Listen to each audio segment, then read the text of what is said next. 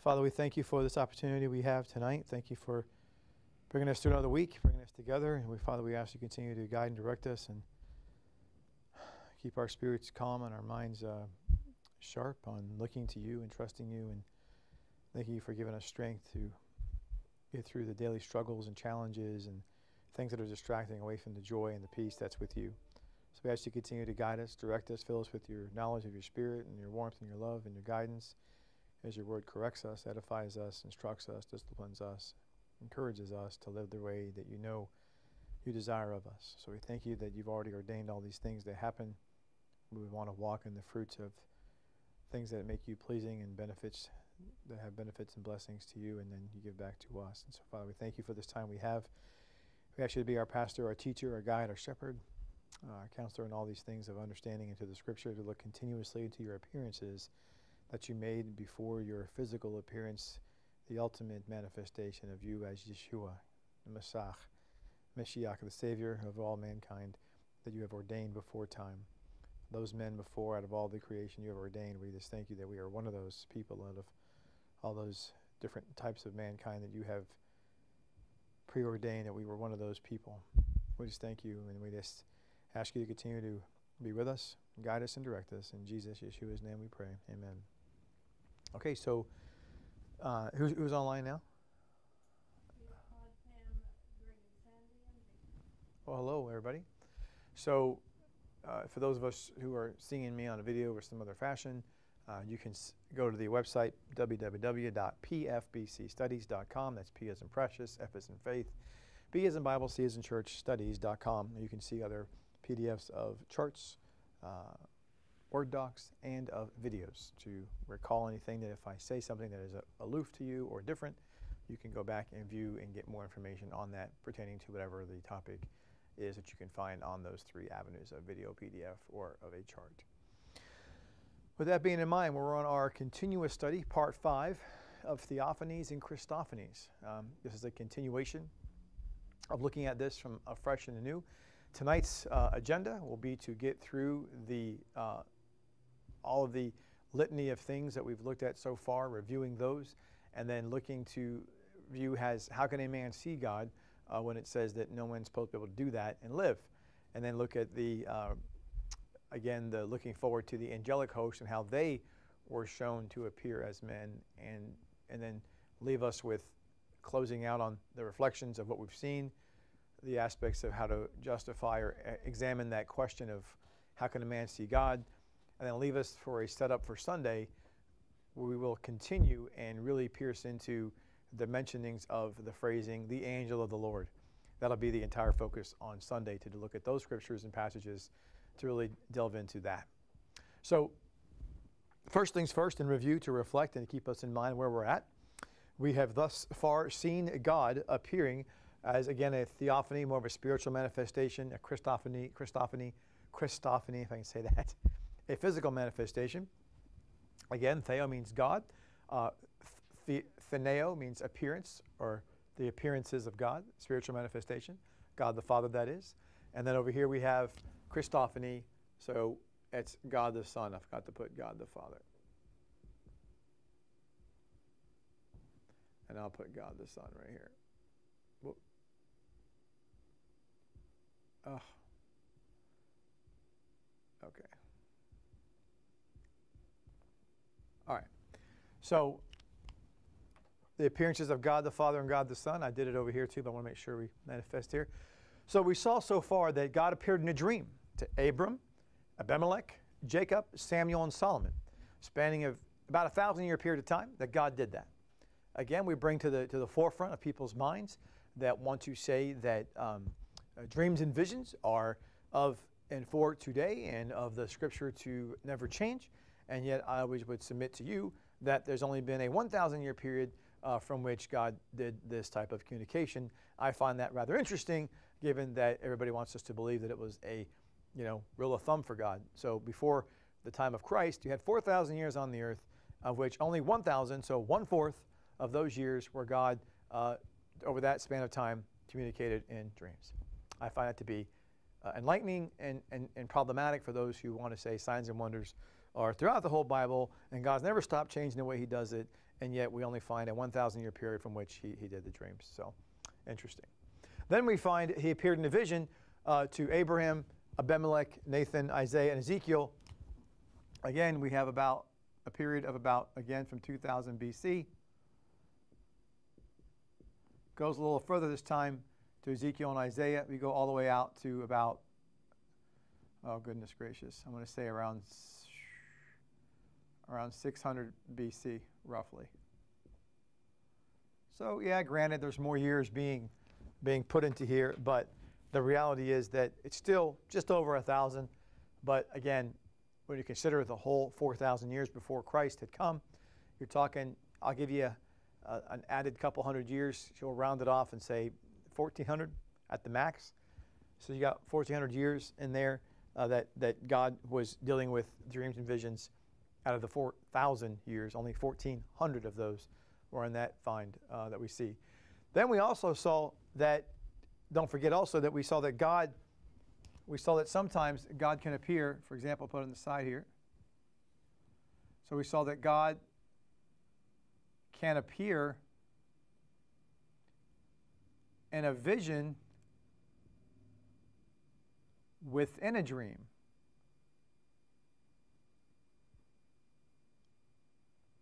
Which speaks to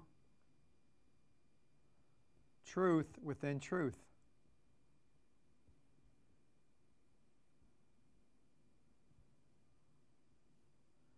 In other words, i.e., spiritual mysteries in the Bible. He did this with Jacob and with Samuel. The scripture says he spoke to them in a dream, but it also says it was a vision in the dream that we saw. So we do know that God can do this, and we do know that this is something that, again, speaks to, well, why would he do that? We talked about that, and because God can talk in a vision directly without using a dream, which is when you're awake. Then God can say, well, I can do it over here too when I'm just in a situation of, again, being in that state of, I'm just going to do it as a vision when you're awake or a dream when you're asleep. So why take you from a dream and talk to you and then also put a vision within that dream? Why do that?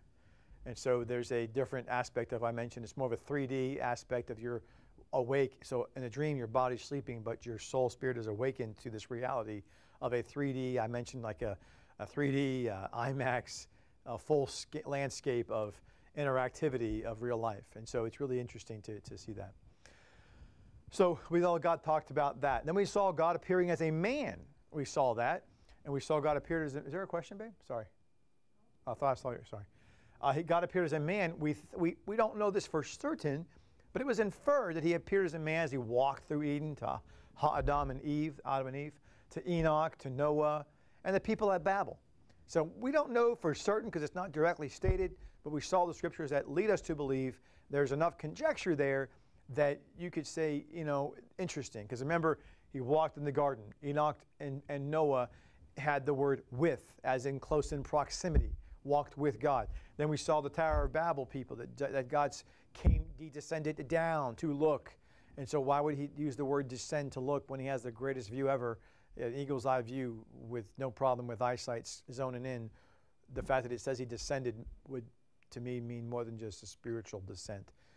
We can't prove that concretely, but it does allude to the fact that maybe he traversed through the folks just to let them know later on in historical reference that is a precursor to how sometimes we entertain angels unawares, as we're going to look at that also, that scripture, right? They didn't really realize it was him possibly, much like they did when he rose again from the dead. He was incognito. They didn't know who he was. So could that be what happened? I don't know, and we don't know that. Doesn't say it did or did not happen. And so we have some, that's why I have them in parents. So Adam and Eve, Enoch, Noah, and people of Babel is in parents, because I don't know for certain. There's no direct confirmation of that. But there is confirmation. He appeared to Abram twice, Genesis 12, Genesis 17, where he then changed his name to Abraham and appeared to him, of course, in the infamous Mamre, where he was talking to him about how many people you spare, Sodom and Gomorrah. Then he appears to Isaac and Jacob and Moses, and then a long time later to Shadrach, Meshach, and Abednego. Big gap. They got a big gap there of around, almost 900 years, roughly, before he appears to those guys. Rather interesting. A big gap. So you have some uniqueness of these men that I believe that speaks to that. Why would he appear to them? And it really raises the question, they're more than what we think they are. And that's why I say that they are a type of the soon medicoi during the tribulation period who are protected by God's seal, and they will not be harmed. They are the ones pictured in Revelation 14 standing on Mount Zion. So as we saw thus far, the point we're making here is in seeing what God does. Look at I want to see the overlap. I want you to see this. The overlap is, what's the overriding character trait of the one? Look at that. Who's the person that appears in all three lists? Abram. Abram's the only common denominator in all three lists. God appeared to Abram in a dream, in a vision, and as a man. Just think about that. So then when you go back to when you go to the book of James, for example, let's go to the book of James.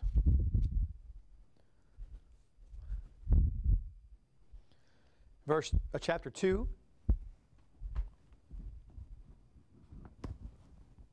I'll put this on a board here.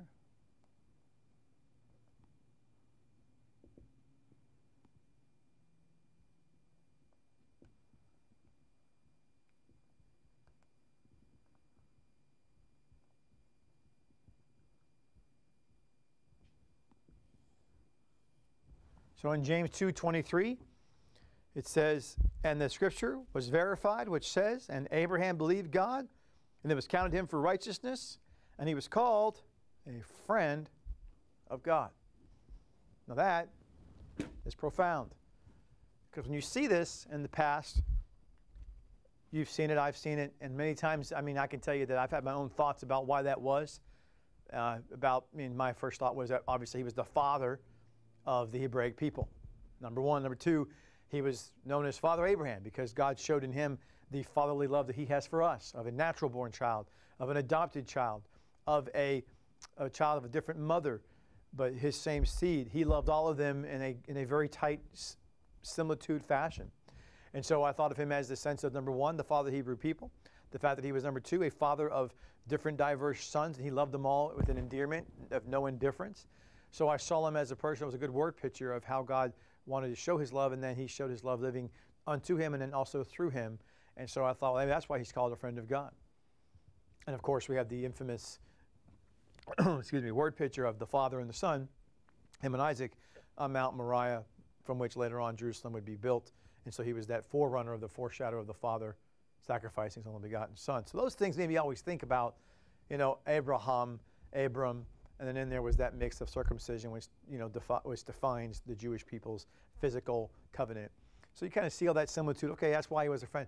But now, studying this, it makes me think, okay, all that may be true, but I think what's really interesting, Earmark, is that this seems to be an interesting symmetry that Abram's the only person God appeared to in a dream, in a vision, and as a man. No one else can say, I got all three. I got my boxes checked. My bucket list, he's got it all checked off. To see God in a dream, check. And a vision, got that too. How about as a man? Yep, got that one too. Say what? Oh yeah. And not to mention, don't forget that I contend that Moses at Moreh was taught Hebrew, which is why in Genesis 12, later on, when he is going to rescue Lot, they say there's Abram the Hebrew, because that does not exist before that time, which means that the language itself, the culture, his walk, his talk, his whole demeanor had been changed. So he was actually, because Moreh means teacher, and then he was at Moreh when the guy was leaving from the Ur of the Chaldees, and I contend that's where my conjecture comes in, that God instituted Hebrew right then and there and made him a different creation, if you will. He first brought him and renovated him at that point. That was his first renovation. So when you have this renovation, it's interesting that he has a lot of iconic things that happen in his life that are unique to him and him alone, and not to mention these things we see. And so is any shock we see in James 2:23, he's called a friend of God. So who does Abraham speak to? Because of course, notice how it says Abraham, because Abram, within Abraham was Abram, right? Abram's within Abraham. And his name itself is a reference to the sporos and the sperma, but in opposite format. Because in the sporos, the word of God is the sperma, the kingdom, the word of the kingdom, right? Or the secret of the kingdom of the God. Within that is also the word of the kingdom. So you have the sporos, which is the word of God. Within is the secret of the kingdom of the God. Then within that is the word of the kingdom. Well, if you think about this and what you see here with Abram, with Abram is the opposite. Abram was not the outside going in. He was the inside going out. So you have the sporos in Abram, the sperma with the Abraham, which is where the breath of God was breathed into him and his life was changed. The depth of his walk changed dramatically. A covenant was introduced with blood, with physical circumcision of the flesh. And then you have Isaac coming out of him, where the promised seed would then be dictated as the stars of the heavens promise would be given to him, reinstituted earlier, stated in Genesis 15, but restated later on to him after Isaac. So, of course, we had the most famous of all for sacrifice we mentioned before of his only begotten son. So we're bringing that up because I just want to see the differences there and why God appeared and who he appeared to. So it's interesting to look at these people. And the one person that stands out of the dreams, doesn't seem to make sense to me, is Abimelech. Interesting, isn't it? Of all the people in the Old Testament to appear into a dream is an obscure person in Abimelech. Doesn't seem to make sense, right? I think the obscure one to me on the vision is Balaam. Another obscure, like, really? I can get why you appear to the rest of these guys in a dream, you know? Abram, Jacob, Samuel, Solomon, I get it. On a vision, Abram, Nathan, Isaiah, Ezekiel, I get it. Good dudes. Balaam? Not so much. Abimelech? Not so much. They're not horrible people, but they weren't great men of God. So it's interesting, in both occasions, dream and a vision, he has one person each time he appears to that wasn't up to snuff, if you will, with the rest of them. We could all agree on that, right? Then, as you see, as he appears as a man, interesting enough, not that I'm saying Shadrach and Meshach and Abednego aren't up to snuff, but when you contrast those guys to the other guys, Abraham, Isaac, and Jacob, and Moses, they're not the same level of, that's not the same playing field. It's more like Hall of Fame guys and All-Pro, right? These guys are Hall of Fame for the Jewish people. I'm the God of Abraham, Isaac, and Jacob, remember? And Moses, the greatest prophet before Jesus. As a sinner, there's nobody better prophet than Moses. And so those four guys, you see this pattern God has when he appears as a dream and vision and as a man. He has the majority of people at a greater level, and he has that different level of person that he still chooses to bless. So what does that represent? Represents for me the duality of what we call the bicameral kingdom, or the kingdom of earth and the kingdom of the heavens. That there's two realms of blessing of different heirships. But you can clearly see that they both are blessed. They both are benefited on heaven and earth. Just like you can clearly see all these are blessed and benefited, all these are and all these are. But you're going to sit here and tell me that Abimelech's the same as the other guys? No. Balaam, same as those guys? No. Shadrach, Meshach, and Abednego, the same level of godly men as those four men? No. But still blessed and still benefited, are they not? So you have an imagery there, I think a symbolism, a typology of how you see the heirship of the heavens and the heirship of the earth. Both benefits, both blessings, both wonderful things that God bestows upon you. But do not be mistaken, there's a demarcation between the two. You can't, even though they're in the same sentence, if you will, of who God appeared to in a dream, let's get real. When you look at the body of work of how God worked in these men's life, he does not hold a candle to those other men. Neither does he to the other men. Neither do they to the other men. They just don't. They don't, right? So with that being said, this is our review so far that we've been at. And I want to take a moment also to go back and look. I didn't mention this. Also, I thought I was going to do this, but I want to also look, as we mentioned, God saying to, okay, so in Ezekiel, he said, God says he carries, I'm just going to put carry, singular. Carry away in spirit.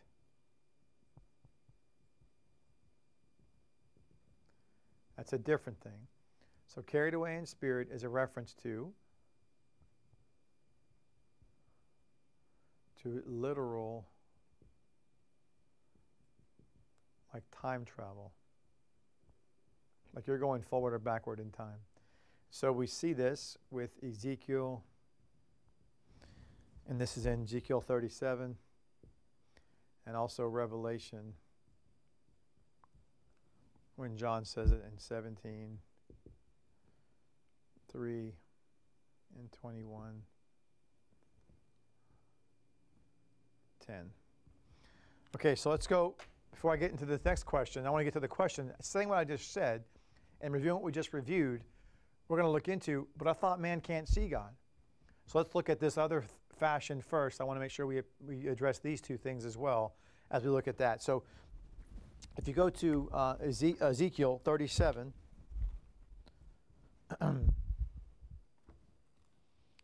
Ezekiel 37,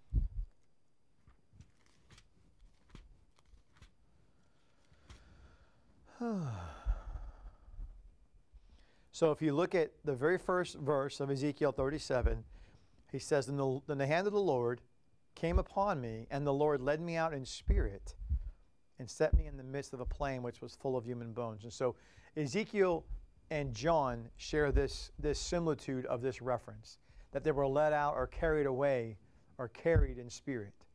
And it mentions, it's basically a time-traveling phrasing. Because what it means is you're out of the physics of the normalcies of time and space. You are not bound by time and space and physical laws. You are taken away in spirit. So you are defying time, space, relativity, physics, physical laws. None of that applies when you're talking about that phrase. None of that applies. Not none of it. You're out of that realm because now you're in God's hand of, in essence, like a time traveler. It's insane. So to imagine, again, a dream is a vision. I mean, you're seeing a visage, if you will, an appearance of things.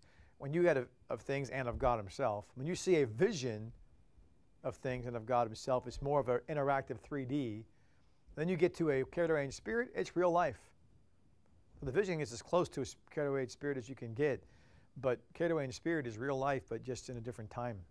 It's really wow. So that's over there. So also look at Ezekiel, Revelation chapter 17. You'll see this, chapter 17 in verse 3. And it says, and he conducted me in spirit into the desert, and I saw a woman sitting on a scarlet beast, right? So John writes that in Revelation 17:3. Then in Revelation 21:10, John writes that he also says in 21:10, he bore me away in spirit to a great high mountain and showed me the holy city, Jerusalem, coming down out from heaven, from God, out of heaven from God. So we do see that there's this reference to being carried away in spirit. So I want to make sure we reference that for those who might say, hey, wait a minute, I thought you said God does dreams and visions, and how about those Ezekiel and John aspects of carried away in spirit? Where does that fit in? Well, that's not the dream. That's not a vision. That's not him appearing as a man. That's them being carried away out of time, space, and physical realm of boundaries and being carried forward in time. And in Jeremiah, he was actually taken back in time. Doesn't use that exact phrase, carried away in spirit. But you kind of see that phrasing refer to a whole different dynamic, different from a dream or a vision or God appearing as a man.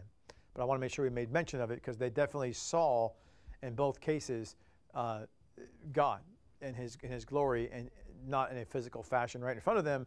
But in John's case, yes, because John describes him. But in Ezekiel's case, he doesn't have that description per se, but he does in a vision talk about in the throne room. So they did, I could dare say, they may not mention it as demonstratively or as directly that God was a man appearing to them, but you do see it in John's case easily in Revelation. He had the eyes of fire and the hair of wool and feet of brass and the apron pulled up and so forth, and he's heard the voice of many thunders. And so John definitely makes that crystal clear to you. In Ezekiel's case, he doesn't mention God appearing like that to him, but he mentions what he saw in the throne room. So you do have that interesting aspect. So it comes to that question now in our study where we say, okay, well, whoa. You said dream, vision as a man, then carried away in spirit. But wait a minute, a man can't see God. Man's supposed to drop dead when they see God. God's in his glory. God's in his holiness. Man can't see him. Bible says that, doesn't it? Let's go read it. So let's go read. Let's read in Exodus chapter 33. So turn with me, Exodus 33. Exodus 33. And we're looking at verses 17 through 20. And the Lord Yahweh said unto Moshe, I will do this thing also that thou hast spoken, for thou hast found grace in my eyes, and I know thee by name. And he said, I beseech thee, show me thy glory. And he said, I will make all my goodness pass before thee, and I will proclaim the name of the Lord before thee. And I will be gracious to whom I will be gracious, and I will show mercy unto whom I will show mercy. Sound familiar? That's Romans 9. And he said, Thou cannot see my face, for there shall no man see me and live. Wow. Now read the rest of the chapter there.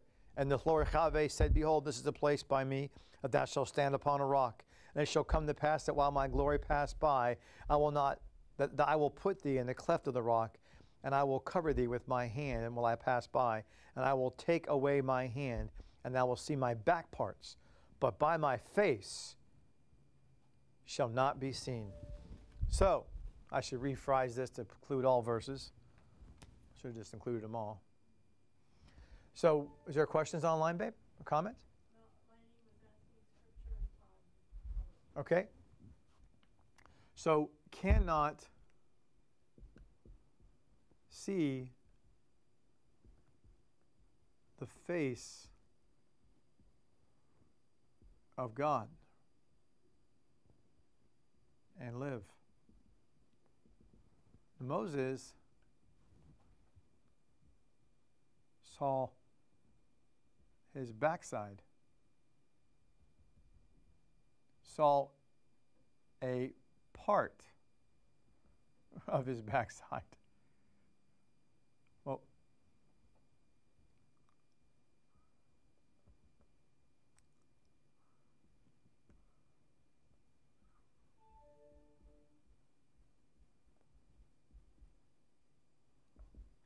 so did Moses actually see God in the face? No. But wait a minute. Because the scripture, it says that God spoke to Moses face to face as one would talk to a friend. But it says here, you can't see God face to face or else you're going to drop dead. Yes? what about Adam and Eve? Now remember, Adam and Eve, two things there. Number one, there's no direct evidence that he was manifested to them as a man. We have the precursor to that in Genesis 3:8 as he walked in the garden, walking, present tense, and therefore we know that that could have been a obvious notion that that's what always happened. That's what it's worded as, but we can't prove that that's what it means, because some people say it's more of a figurative sense, because it says they heard him walking. It doesn't say they saw him walking. It doesn't say that.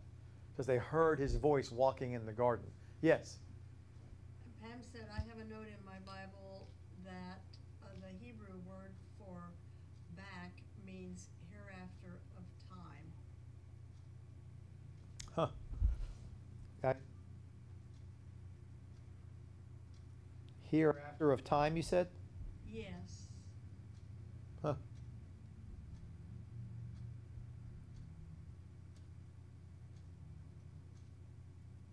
Oh, I did not even look that up, so I don't know. But that's interesting. I will definitely look that up now. But I can tell you that. Said Strong's number 268. Thanks for sharing that. So, tell you what we'll do here. We'll just say, I'll put it this way. It's all part of God's glory. How about that? So, when you see this part of Scripture that says that this is not what happened, where he did not see God face to face, because God said, if you do, you're going to die. Well, then how come God said that he talks to Moses face to face as if one talks to a friend, remember? So, how does that work out? Because remember, Look in verse 11 of the same chapter. Same chapter 33 of Exodus. Look at verse 11. And the Lord Yahweh spoke unto Moshe face to face as a man speaks to his friend. What? But you just got finished saying in verse 19, the name of the Lord before thee, before thy face, it says that, right? Then it says in verse 20, thou cannot see my face, for there shall no man, human, see me and live. Say what? Well, then how come you said earlier you spoke to him face to face, right? So there's a difference. So when God says he spoke to him face to face versus seeing him face to face, the key is proximity. The key is proximity. Yes? I think he said something changed between these two events. There's a big, well, what happened here is that God is pointing out how when God talked to Moses before, and we have gotten to this, we haven't gotten to this yet, but we're going to, as a little prelude to Sunday's lesson about the angel of the Lord, God uses that appearance as a vestige of veiling between he and man. But he constituted as himself, in essence, of the burning bush. It speaks of the angel of the Lord is how God appeared in that bush and spoke unto Moses. And so God can have this visage, this veil between he and us, so that he can constitute it as being face to face, talking with us, but yet not in his fullness of who he is, because if we did that, we would die. So God's not lying when he said, I spoke to Moses face to face, because he did, in many different forms and functions and fashions, and a fire and a cloud, and from the different aspects of this case, in the thunderings and lightnings, and he would come to thick darkness, remember? And so God did speak to Moses face to face, but not without a veil, not without some kind of a visage between the two, which speaks to the curtains that separated the most holy place from the Holy of Holies, which speaks to the physical flesh on God the Son that veiled us from dropping dead Fred. So yeah, they did in fact see each other face to face, God and Moses, but not in the fullness of God. Not in God's fullness of his face. Not that. God, this means I spoke to Moses face to face. True, but there was a buffer between us. There was a manifestation of fire or cloud or thick darkness or a burning bush. There was always something between us, or I would appear to him as an angel of the Lord. I did not appear to him in my fullness of my glory and then talk to him face to face. That's insane. He would be dead, is what God is saying. So that's the difference. So I hope you will understand that and finally put to bed on that issue there, why the controversy, why the conflict. There is no conflict. There's no controversy. It's a misunderstanding and application of what God is intending to mean and what he is saying from the previous examples he's already given. We've looked at some of them already as a dream, as a vision, and as a man. There was a curtain in between. But yet now we have to get to the angel of the Lord aspects to see more of that, which we'll do on Sunday. You'll see more how he uses that phrasing and that appearance as a veil between he and man. So that's the first passage. Then you go to Numbers chapter 12. Let's go to Numbers from chapter 12. Numbers chapter 12, verse 6 to 8. Numbers 12, verses 6 to 8. And he said, hear now, I beseech my words, if there be a prophet among you, I, the Lord, I, Yahweh, will make myself known unto him in a vision, and will speak unto him in a dream. We already saw that before, that there's two different things, dream and vision. We pointed this verse out before to separate the two. But keep reading, all the way to verse 8. My servant Moshe is not so, who is faithful in all mine house. Well, I saw this before, but I want to point out again. With him will I speak mouth to mouth, even apparently in a vision, and not in dark speeches or riddles. And the similitude of Yahweh shall he behold, wherefore then we are not afraid to speak against my servant Moses. So he said, I'll speak to him mouth to mouth. So again, he's just talking about what he's emphasizing here. The emphasis here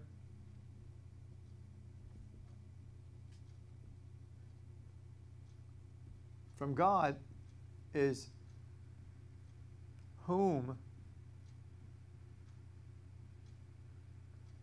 he speaks to as, what's the word I'm looking for, as his ambassador. The spokesman.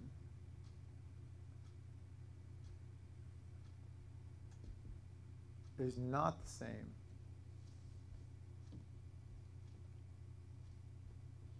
as speaking to others. So God's telling you, right, what God's showing you is a pattern, that God speaks differently to his ambassador and spokesman that he has called. So those who want to say things like, for example, well, what's the application of that? Well, it's pretty clear to me that who God calls to lead is who God calls to lead.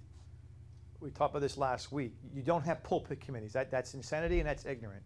That's all based on man-made malarkey. Well, we're searching for our pastor in the pulpit committee. That's in the Bible, right? Because there's always in the Old New Testament, people just, the lower shelf folks were choosing out their leader. That's always sanctioned by God, right? No. God appointed his people. And then under them, they were then put in charge to have others underneath them. As Moses did the elders, the apostles did the deacons. What a coincidence. I don't care if you're an Old Testament guy or gal or New Testament guy or gal. It didn't matter. There was an order of things. God appointed his peeps, and they had other people underneath them, not vice versa. The bottom didn't grow up to a place and go, interesting, we need some people here, and Johnny looks good. Susie's so... Oh, we're gonna vote. Let's vote, and okay, Johnny won. What? No, I won by on all the votes. Need a majority rule. Really? Where's that at? Well, there is a vote, by the way, and I remember a couple of votes in the Bible. They casted lots. Esther and Haman, they casted lots for Jonah on the boat. They casted lots for Matthias and the apostle. I don't remember any of those things being in a good sense. Do you? Because when they did it for Jonah, it was not cool. When they did it for Esther, it was about to kill her. One could debate the apostle bit casting lots, but they were trying to do it just to replace the guy without being led by God to do so, because they were just waited and chilled out. They just seen that God had Paul just say hello. He's right over there. He's hanging out. Just 4 years later, well, excuse me, that's not true. 11 years later, there's Paul. 11 years later, poof, Paul comes on the scene, and Paul's now the last vestige. He's added on to the 12 apostles. But in their defense, it's kind of difficult. It's hard to be patient and wait on God. I get it. But the reality is that we get this whole casting of lots or voting and all this jazz from our human government desire to infuse our human government stuff into church, into our Christian belief system, which I call churchianity. When you take human government and you infuse it into Christianity, you get churchianity. Because it's all about form and function then. It's all about form and function. It's all about tradition. It's all about majority. It's all about all that other stuff. And you lose sight of the Lord, his word, and therefore truth becomes relative. Truth becomes not the major issue anymore. It becomes a part of the many things that you're concerned about. And it's not good. It's just not good. Not good at all. So the reality is, my point being that going back to Numbers 12, God speaks differently to his spokesman, to his ambassador, to his leader, if you will, than he does to the other people he spoke to. God made and makes that clear. If you don't see that, then that's just because you're refusing to see that. But it's pretty obviously clear when God puts down the phrasing of dreams and visions in Numbers 12:6 and goes on to talk about Moses and him and say, yeah, we talk mouth to mouth, as in like, boom, boom. As in there's more direct connection, there's more intimacy there than there's with the other guys. He doesn't not care about them. He does care about the other people he's talked to, but not the same way here as he and Moses. So then we go to John 1. They go to New Testament now. Let's go there. New Testament phrases talk about cannot see God. Let's go to John 1:18. Let's go to John chapter 1 and verse 18. No one has ever seen God, the only begotten Son, who is the bosom of the Father. He has made him known. By the way, as we look back there, going back. So, being in the bosom of the Father, he has made known. Okay? So, this is talking about when he says no one has seen. So Jesus, Yeshua, is the manifestation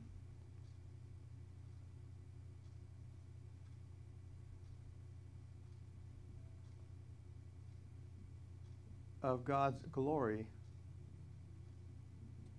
and veiled. Is veiled V-I-E? Veiled, V-E-I? I can't remember how you spell it. Veiled in human flesh. Which is why it says earlier in verse 14, and the Logos became flesh and dwelt among us, and we beheld his glory, the glory of an only begotten from the Father, full of grace and truth. Does it not say that in John 1:14? Well, it just said we beheld his glory, but we can't see that because we'd be drop dead Fred. So it had to say before that the word became flesh, which contained his glory, but because of the flesh was the veil, we could then see the glory of God through the flesh, which is manifested in Christ, which is why no man has seen God, but Christ has made him manifest. He's the physical visage of God. All right? Go and see Hebrews. We saw it before. Flavor to that, you can actually go and see Hebrews. We saw it before, where he's the exact impress of God. Okay? So now we go to 1 Timothy. I hope you're good with that. Again, where John 1:18 is Jesus, Yeshua, is the manifestation of God's glory veiled in human flesh. So what does it mean by no one can see God? Again, in his glory. If it wasn't for the flesh of Jesus, you would die. If he takes his flesh away, it's over, man. It's over. You're done. You're toast. You can't. So when Jesus, here's where the weird part comes in. On the Mount of Transfiguration, and his Shekinah glory went out, that was profound. They all didn't die, remember? They saw Moses and Elijah. Peter thought it was the Feast of Sukkot was starting to do a tent, because that's what you do in Sukkot. You make tents. And he was thinking Sukkot means God's manifesting himself amongst his people, which was the day in which Christ was born. How interesting. On his birthday, in essence, he was doing a Sukkot representation of his glory being made manifest. But was it fully in his glory? I say no. The Transfiguration was very similar and likened unto what God the Father earlier did with Moshe and the cleft of the rock when he showed a part of himself to Moshe. Because he showed all of himself, he would have died. The fact that they didn't die, that Peter, James, and John were alive, they were alive before, during, and after, proves to you he did not show his full glory to them. And they already were amazed as it was what they did see. What they saw was a glimpse. What they saw was a piece of him shining forth of his glory. He pierced a bit of his inner self. His flesh was peeled away a little bit. It's almost like, I imagine, not to get comic book on you, but I imagine like a Clark Kent scene. I imagine Jesus just peering back a little bit of the flesh, like, yeah, I'm God. Like, whoa! He puts it back. Not that he did that. I'm just trying to, that Superman gesture of opening the shirt and singing the big S. It's like Jesus just kind of pierced, some of his flesh was coming down from the veil, and the glory was shooting out. And they're like, oh, wow. Yeah. The full flesh didn't come down, my friend. Are you kidding me, Jack? If the whole flesh came down, they'd be dead. We'd all be dead. You can't do that in a sinful body, that is. There's no way. So that's what he's talking about in John 1:18. The flesh that is put on the Logos, the living word, is the veil of the Holy of Holies that prevents us from dying, so we can see God face to face. We can see God manifest in Christ because of the flesh that veils that glory inside. All right? Now we have 1 Timothy 6:15 and 16. We okay back there, babe? Yes. Okay. We're good. Vicky said, how does Jesus ascend to the Father with human flesh? Yet he did, and then retained the flesh to return to earth to see the apostles. Remember this. Don't forget, we're about to get to that in a second. But I'll tell you ahead of time what you just mentioned. You got to address that question you just asked. Here's the issue with that. How did Jesus ascend to the Father in flesh? Because the flesh that Jesus, Yeshua, God the Son, ascended with was no longer first of all, his flesh did not have sinful blood in it, number one. Right? There was no sinful blood in Jesus. He's the unspotted, blameless Lamb of God, right? We all know that. So his blood was the blood of God, the Father. That's the first thing that God created, was this blood, which sat to the side. Then it was infused into this baby, impregnated inside this woman who never saw a man before in intimate fashion. And so now this blood's infused into this baby. He has the blood of God in him, and he comes with this blood being sinless to redeem us. Now, with that being said, that blood which he took to the mercy seat in the heavens was a blood that was sinless and spotless and pure, different from our flesh and our blood. Remember, flesh itself is not evil, because angels had flesh, remember? In Jude 6 and 7, they left. We're going to look at that in a moment. I mean, I'll show you that they, right here, angels appeared as men because they went after strange flesh, left their first estate. It says they went after heterox flesh, which is different from flesh. Jesus said he had flesh and bone. When he rose again from the dead, he had flesh and bone. So flesh and blood can inherit, but flesh and bone, no problem. So again, we talked about how people say in the nursing area, Vicky and Lainey, you might be thinking, whoa, whoa, whoa, whoa, whoa, whoa, whoa, whoa, whoa, whoa, whoa. Bones have marrow, marrow has blood, what gives? Well, apparently, flesh and bone animated by spirit don't need no blood, and therefore don't need no marrow. Therefore, there ain't no marrow, ain't no bone with no blood. So when you're animated by spirit and you got flesh and bone, you ain't got no marrow because you ain't got no blood. So you don't need for that. So hard for me to imagine. It goes back to Lainey's question from last week. Do we have a heart in our bodies in heaven, or in any redeemed body? Do we have a heart in a soulical body or spiritual body if in fact there's no blood pumping through our veins? And I would say, well, interesting fact is that whether we do or we don't is not really the question. The question is, can we have a heart or anything therefore that can be operating in a different fashion than what we know of it today? And the answer is yes. Yes, we can have things in our current state that in our minds operate in one way. But God can say, no, that same thing will exist again in a sinless state, but operate in a different way, but you don't yet understand that, and nor do I, but doesn't mean it's not true. So that's where that comes in. So great question and comment about the flesh, but the issue is he's sinless, he's perfect, he's blameless, he's spotless. So flesh is different for Christ, for Yeshua. And so when he ascended to the Father, no problem with his flesh, no problem with his blood, whole different situation totally. That's how he could go up there. That's not a problem. Yes? And he said that's what makes God, God. Yeah. But, you know, remember too, I mentioned before from the issue that, and you asked the question about the heart. I mentioned about the teeth, for example, as an example. I mentioned how God put our teeth in our mouths, and we have these canine teeth. They just, you know, we've always had these teeth, right?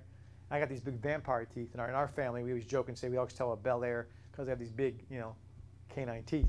And yet we all have these teeth that are like carnivorous, made to chew into complex amino acids and chew through meat.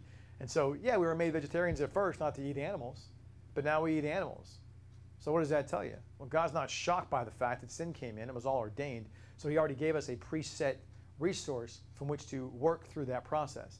So ergo, I would say Adam and Eve already had a heart without blood pumping through it. And then when they sinned, blood started to pump through it.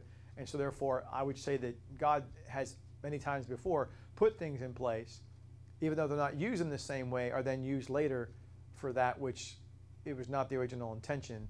They're used in a different state. And then when you get further away from the original state, you begin to forget, how can we go back to that usage when all I know is how it's used in this current state? Because you're thinking from a sinful mindset. It's hard to go back to unring the bell. We can't unring that bell. I'll never know what it's like, neither will you in this life, to know of a world of just good with no evil. I'll never know of what it's like to have no knowledge of good and evil. I'll never know what that's like, and neither will you in this life. I will not know. It's impossible. I can't unring that bell. So if you can unring that bell of devoiding yourself of the knowledge of evil and the contrast between good and evil, then Merry Christmas to you, Happy Hanukkah, because I don't know how you're doing that, because it's impossible. So if you can do that, then you can pull off the answer to the question, how do things change and how God uses them, because you'd have to get rid of that bell that's been rung of the sin inside you, and if you can get rid of that, then you can see clearly the issue. But I can't do that, and neither can you, and so we're like, we're tied to this loop of constant, ignorance until God brings us out of this. Yes? So, and Lainey had said walking through walls and disappearing is amazing. Todd said, I think God made the teeth for the evil weed broccoli. Vicky said, and Lainey said, it is good for you, Todd. I don't like it either too much. Greg and Sandy said, I love broccoli. Yeah, I love broccoli too, man. I grew into liking asparagus too later on in life, where Babes doesn't like it too much.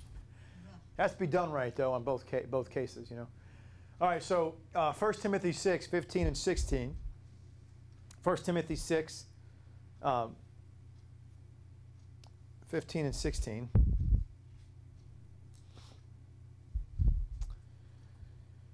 Okay, wait a minute. I'll pick up in the middle of a sentence here, but let's go to verse 13. I charge thee in the presence of that God who makes alive all things. 1 Timothy 6, verse 13.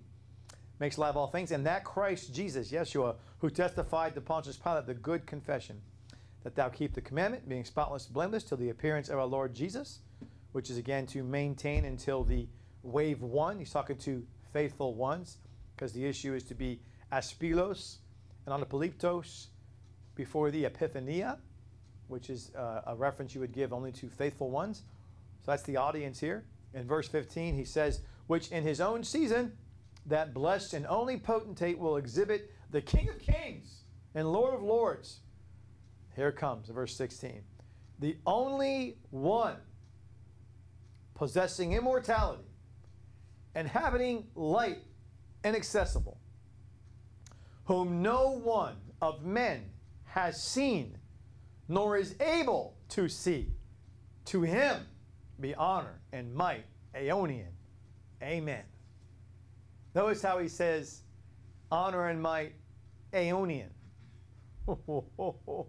Because what he's saying is, he wants to have Christ fulfill his role as king and judge and rule over the earth for the 1,000 years.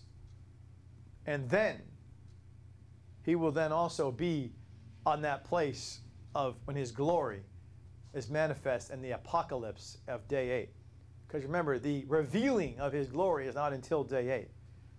He's in his kingship office, overseeing Israel and helping them to encourage them to bear forth the fruit of at least the minimum 30 fruit yield of the sperma of the secret of the kingdom of the heaven. And that's just the first portion, and then the second portion also is sown to them to have that 30 fruit yield. So, and they most they can get is 60, but they won't be able to get up to the bridal aspect of 100, but they will get to the highest that they can get, which is short of the bridal aspect of it. But him doing the kingship and the judgment of those things in the Messianic reign for 1,000 years, he then will then have that manifestation of the great white throne, the glory of God being manifested in Christ, as we see that as God the Father and God the Son. Of course, we know that later on there's this handing over the kingdom to God the Father, who may be all in all. But there's this prelude of the millennial kingdom of Christ that leads up to the revealing of his glory. Because remember, God the Father and God the Son are one and the same God. But the glory of God ultimately is then shown on the throne of the judgment seat, of the great white throne, and also the glory revealed when he becomes seen for who he's ultimately looking to be, which is the bridegroom, to inherit those that be constituted as his bride. Not everybody in Christ, but those who have been inspected by the Father and have that ability to then partake of that diapanon with him in consummation. So that's the true glory of the Father and the Son being shown in their dual roles in that reality. So this is what Paul is inspired to write by the Holy Spirit, to talk about the might aeonian, talking about that that last 1,000 years, because that's a beginning of the end that leads to that ultimate glorious stage of all glory, because that's when those of us who ever get to inherit a glorified body get to have that at the end of day 7. We get to have that. So it's wonderful and beautiful to see. Yes? Todd said, who is verse 16 speaking of? Okay.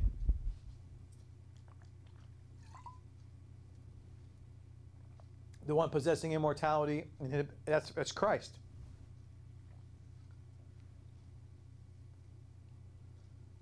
In his glory. Well, I put it to you this way. It's a good point you're making. So it's because you could say, well, how can it be Yeshua, Christ, when they saw him physically, right? Because even John writes about how we saw him. To the Gnostics, he writes in 1 John 1, we saw and touched him. He is a real being, because they thought God can't manifest flesh because all flesh is evil. So 1 John is debunking that by saying we have our own hands, we've touched, we saw with our own eyes, that kind of thing. So here, the verse 16. So I don't want. Todd said right. So yeah, so you're so it's not Christ and the way that I got to rephrase what I just said.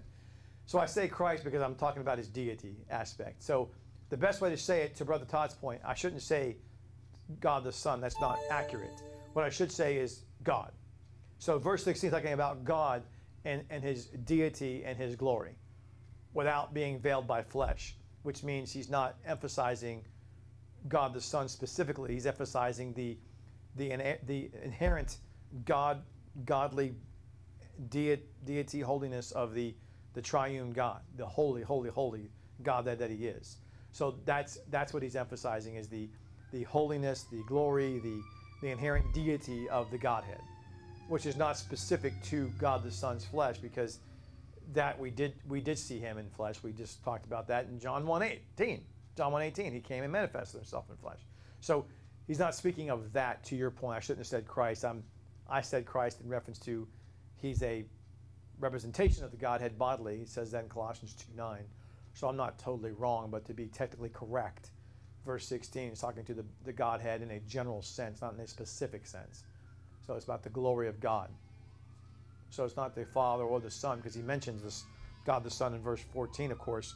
Then also, again, he moves on to talk about, in reference to that manifestation of the glory of God veiled in him in flesh. He's talking about the verse 16, the holiness and deity behind that, and God himself. So that no one has ever seen, and no one will ever see.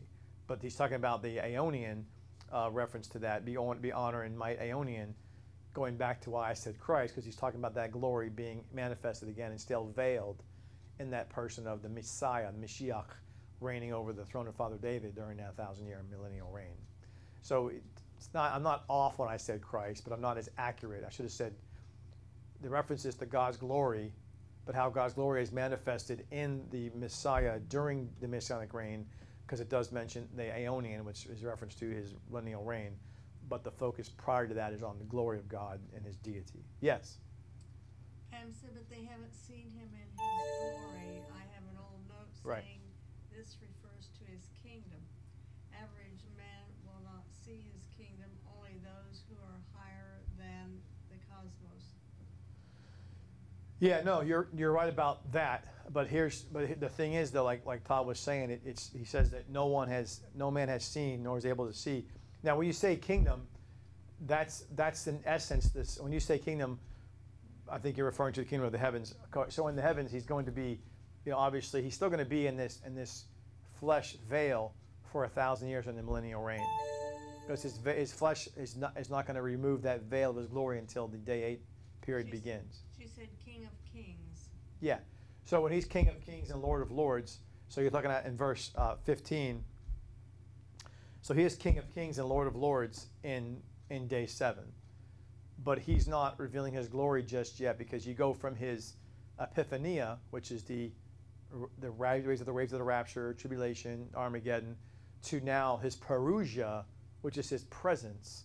So his presence on the earth in his millennial reign, his parousia, his presence, is the King of Kings and Lord of Lords. Everybody will know him, because remember, he'll have other regents and co-regents throughout the world he's put in charge to manifest and keep charge. So there'll be other in people's minds, I guess you could say, not kings, but rulers that are imputed by Christ to oversee. And there'll be other, what they would call lords or masters on his behalf as ambassadors. But he's the Lord of those lords. He's the king of those kings. So it's a reference to his messianic reign. We'll have many minions working and doing his bidding over the whole planet Earth. But he is the King of kings and Lord of lords. So it's referencing his messianic reign. Whereas his glory, though, is not revealed until he has fulfilled his kingship office, his king judge office. He sets foot off the throne of Father David. And then he goes and ascends into the heavenlies, of course, as the bridegroom. And that's when the glory comes back. And then, of course, on the great white throne itself, there's the glory seen by God. And you have that glory being manifested for day 8 going forward. Also pictured by the holy city coming down and setting foot on the earth. God's glory now dwelling amongst his people, not just veiled by flesh, but totally, And that's why they have the thick darkness on the outside for those who are in glorified bodies or in privileged bodies to partake of that. So they won't die, they were to partake. Those who are on the outside looking in, that's why they're on the outside thick darkness, because they can only get glimpses or else they would die. And they're being benefit just to be alive. Yes? Pam said yes, okay. So sorry about that. I know it's a long, but you're right. You guys are on the right thing. It's a good point you're making. It's really, so then you go, so in 1 Timothy 6:15, so I'll put here, so the glory of, I'll put the Godhead. Whoop.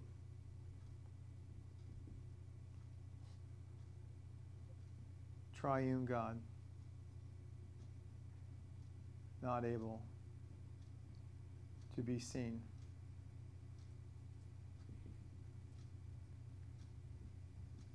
Only, again, veiled in flesh of God the Son. All right? So then you go to 1 John 4:12. 1 John 4:12. 1 John 4:12, he says, no one has seen God any time. Yet, if we love each other, God dwells in us, and his love has been perfected in us. So he says, no one has seen God at any time. No one. So I'm looking, trying to find.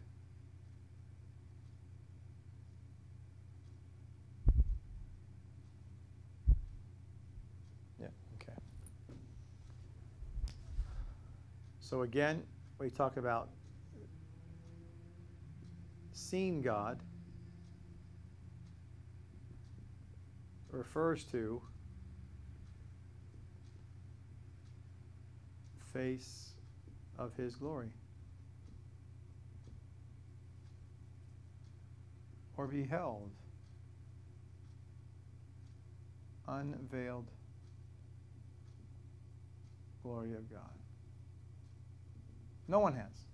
No one has seen God's face in his glory or seen his unveiled glory in any other fashion. Even when Moses got a glimpse of his glory, or the Peter, James, and John Mass Transfiguration, there was some sort of a veil still in play. There was never an unveiled glory of God unto men. That's never the case. So I hope that these verses, these are the ones that talk about not seeing God face to face, or a man can't see God and dying. I wanted to address those, because if we're talking about dreams and vision and God appearing as a man, we've got to address the elephant in the room. For those who might say, whoa, whoa, whoa, whoa, whoa, whoa. Man can't see God, he would drop dead. So those dreams and visions, and no, that wasn't God. Well, no, that's evidence that it is God, actually, because God can appear to man as long as there's a veil. So the verses and the statement or the comment or the principle of mind that God cannot appear to a man is true in that he cannot, unveiled, just show up in his full glory and say, how you doing? I'm not, because now I'm dead. He cannot just show up in his glory and be like, how you doing? Just want to hang out, talk to you a little bit? You can't do that because now I'm dead. So he has to come always in some veil, in a dream, and a vision, as a man, and a fire, and a cloud, a thick darkness. So God's not stupid. God's smart. He's brilliant, right? So he comes to us always with a visage or a veil or some kind of barrier between he and us, because we can't handle the truth, if you will. I mean, we would die. So what he's talking about is we cannot see God on an even playing field, in other words. We can't do it. You can't do it. It's just like some people, for example, you know, there's some people that you would, it's almost like when anybody's here has kids or grandkids, and so there's always that time in life, whether they're a girl or a boy, they have that time they want to you know, a little wrestle with you a little bit, a little playtime, little push around. They want to test mom and dad. Sometimes they test mom thinking she's weaker. Sometimes they'll test dad to see his patience. Either way, they lose both times, right? Because there's a certain place and time where you're going to put your foot down at their younger ages and let them know you don't want the real strength of who I am to come out, little one. You do know this is a joke, right? You do realize that I can squash you like a grape, right? But you don't do that because you are veiling or you're restraining yourself, right? When you're in that fun wrestling mode, or when you're in that situation where they're trying to really, you know, push you over the edge and to see a reaction, you restrain yourself. Well, a God who's a sinless, holy, perfect, unblemished God, who's infinitely greater than any of our minds together can even fathom, is all the more reason how he talks to us as his kids, going to restrain himself and veil himself for our sake. He knows we can't handle that. We can't handle hearing from him, you know, with no inhibitions. We can't handle that. Woo! That'd just blow us away, man. So that's what he's talking about, and that's what he's referring to in this aspect. So lastly, before we end on this issue, before we go on Sunday's study of the angel of the Lord comment, I'm going to end with a little crescendo of how angels did appear as men in Genesis 6. We'll look at that there. So go to Genesis chapter 6. Genesis chapter 6, he says, and it came to pass, when men began to multiply on the face of the earth, and daughters were born unto them, that the sons of Elohim saw the daughters of men, and they were fair, and they took them wives, all of which they chose. And this word took means to take by force, which means they raped them. Hence you had giants in the land. Then you go to Genesis 19. Genesis 19, very simply put, and he says, and there came two angels to Sodom at even, and Lot sat in the gate of Sodom, and Lot, seeing them, rose up to meet them. And he bowed himself with his face toward the ground. And he said, behold now, my lords, turn in, I pray you, into your servant's house, and tarry all night, and wash your feet, and you should rise up and go on your ways. And they said, no, but we abide in the street all night. And if you look into the rest of the next two verses, and he urged them greatly, they turned in unto him, and he entered into the house, and he made them a feast, and baked unleavened bread, and they ate it. But before they lay down, the men of the city, even the men of Sodom, compassed around the house, both old and young, and all the people from every quarter. It says, they called to Lot and said to them, where are the men which came into you to this night? So pretty clear that those are men in Genesis. I should change that to verse 5, not verse 2. So you get that context of seeing that angels came to Lot as men. Then you go to Daniel in chapter 10. Daniel in chapter 10. Daniel chapter 10 and verse 5 through 21. Daniel chapter 10. He says, "Then I lifted up my eyes and looked, and behold, a certain man clothed in linen, whose loins were girded with fine gold of Uphaz. His body was like the beryl, and his face as the appearance of lightning, and his eyes as lamps of fire, and his arms and his feet like in the color of polished brass, and the voice of his words like the voice of a multitude." In verse 7 of Daniel 10, "And I, Daniel, alone saw the vision, for the men that were with me saw not the vision. But nevertheless, a great quaking fell upon them, and so that they fled to hide themselves. Therefore I was left alone, and I saw this great vision. There remained no strength in me, for my comeliness was turned in me into corruption. And I retained." Did I put Daniel on the board for vision, by the way? I should have. I missed him. I put them on, I forgot them, my mistake. I just realized I didn't put them on the board. I'm wiping this off. Hold on a second. I don't want to make that mistake. I don't want to forget my boy Daniel. I had him on last week's board, but I forgot him when I was doing the review. Oh, forgive me, Lord. Okay. Daniel's an important character. All right. So then we look and he says, and I restrained in verse 9. I retained no strength. Yet in verse 9, I heard the voice of his words. And when I heard the voice of his words, then was I in a deep sleep on my face. And my face toward the ground, and behold, a hand touched me, which sat me upon my knees and upon the palms of my hands. And he said unto me, O Daniel, a man greatly beloved, understand the words that I speak unto you. And in standing upright, for unto you I am now sent. And when he had spoken this word unto me, I stood trembling.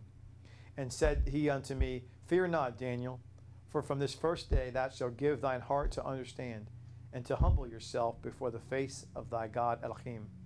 Thy words were heard, and I am come for thy words. But the prince of the kingdom of Persia withstood me 21 days. But lo, Michael, one of the chief princes, came to help me. And I remained there with the kings of Persia, and now I come to make thee understand what shall befall thy people in the latter days. For yet the vision is for many days. And when he had spoken such words unto me, I set my face toward the ground, and I became mute and dumb. And behold, one like a similitude of the sons of men touched my lips. Then I opened my mouth and spake, and I said unto him that stood before me, O my Adonai, by the vision my sorrows had turned upon me, and I retained no strength.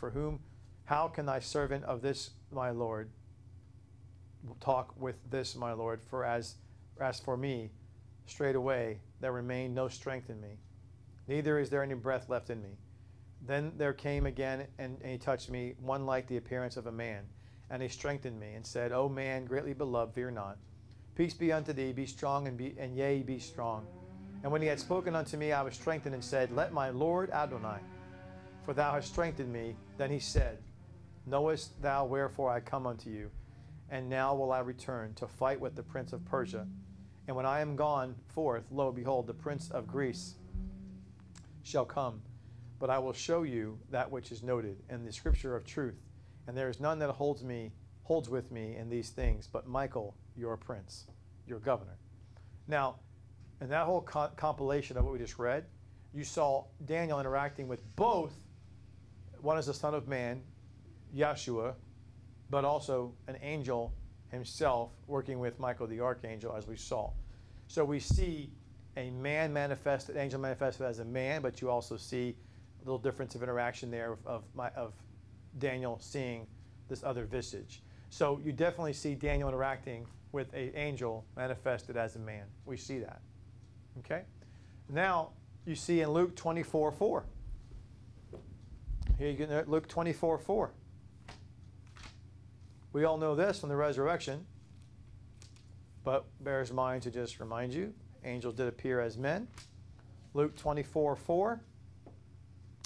And it occurred as they were in perplexity about this, behold, two men stood by them in shining clothing. Now this is not regular men. We know this is angels appearing as men. So it's rather interesting in Luke 24:4. Then we see in Hebrews 13:2. Hebrews 13:2.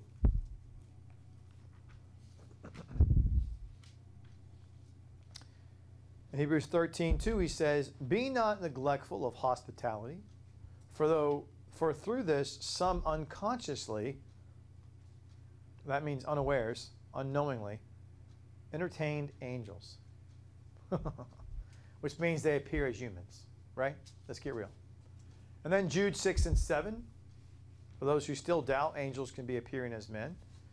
He says, And those angels, in verse 6 of Jude, who kept not their first principality, the first estate, they left their own habitation. He kept in perpetual chains in a thick darkness for the judgment of the great day.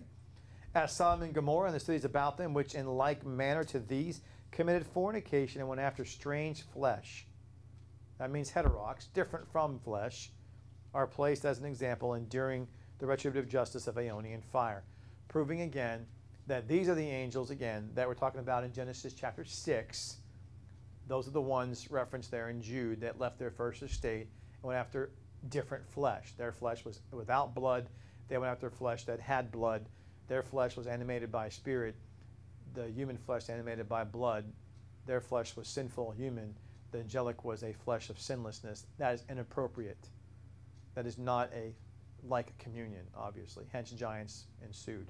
So you have these issues here mentioned. Now, also, lastly, as I guess you can say for a bonus round, I will take you through some scriptures to show you how the angels also speak to, looking at in the book of Matthew. We'll go back and see how angels are, to remind you. They are in reference to guardians of different aspects. So look into Matthew 18 and verse 10. Just 3 passages, then we're done for tonight. In Matthew 18 and verses 1 through 10, the context in verse 1 of Matthew 18 is the kingdom of the heavens. We go on in verse 3, kingdom of the heavens. We go on in verse 4, kingdom of the heavens. We go on and talk about how you shouldn't ensnare a padion or a mikros. Then he goes on into chapter 18, verse 10.